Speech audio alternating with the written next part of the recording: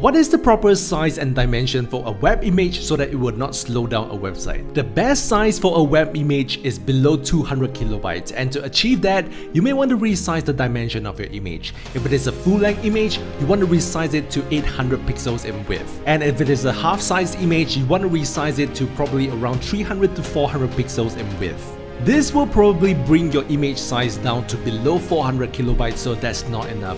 So we need to further optimize the image using tools like Kraken.io. Just drag in your image, now you will see your image size below 200 kilobytes.